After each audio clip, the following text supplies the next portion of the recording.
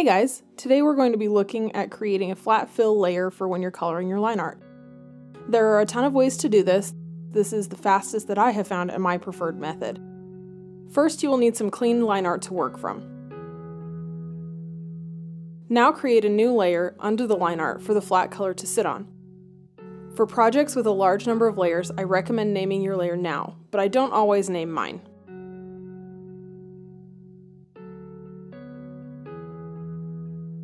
Select the line art layer and click on the Magic Selection tool. Click on the canvas somewhere outside the artwork. You should see a selection pop up that is just the empty space. Hold down Shift and click with the Magic Selection tool on any areas that are not part of the artwork.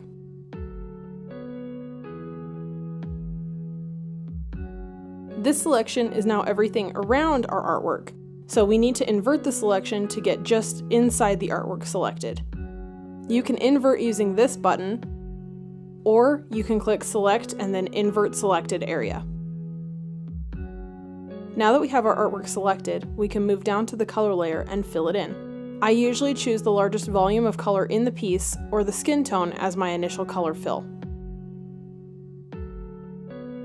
To fill, you can use the Fill Bucket tool located here.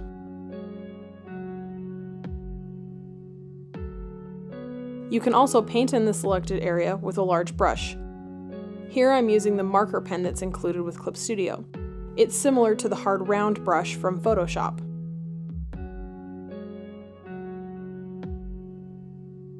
The quickest method is the Shape tool. Select the tool, then click and drag over the full area to get a solid fill. Alternatively, there is a user-generated tool from the Clip Studio Assets page called Close and Fill by K96. This is the method I use the most and it saves me quite a bit of time. There's a direct link to this free tool in the description below.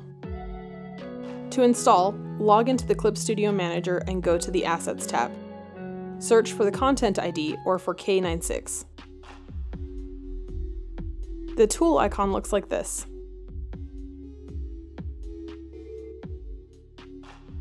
Click Download and then open Clip Studio Paint. Click on Window and then Materials. Now click on Materials All Materials. This will open a panel with your material options.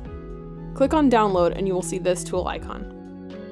Click on the Tool menu where you would like to install the subtool. I chose the Fill Subtool menu. On the Material panel, navigate to the button at the bottom that looks like a clipboard. When you mouse over the icon, it should say, Paste selected material to canvas, register setting material to palette of preset.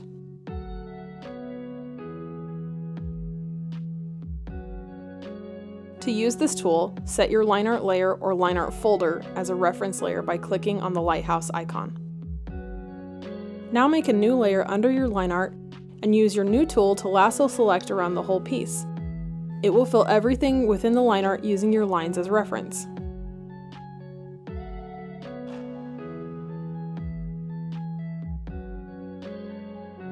You can use this tool to make the rest of your flat fills as well by making new layers and lassoing around just the areas you want colored.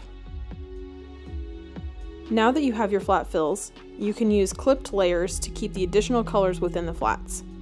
Create a new layer and click the overlapping square button, Clip to Layer below. When you paint on this layer, it will only show the paint inside the flat color area. I hope this was helpful. If you have any questions, you can comment below or come chat on my Twitch stream linked in the description. If you found this video interesting or useful, make sure to subscribe here on YouTube for more quick tips and tutorials. Thank you!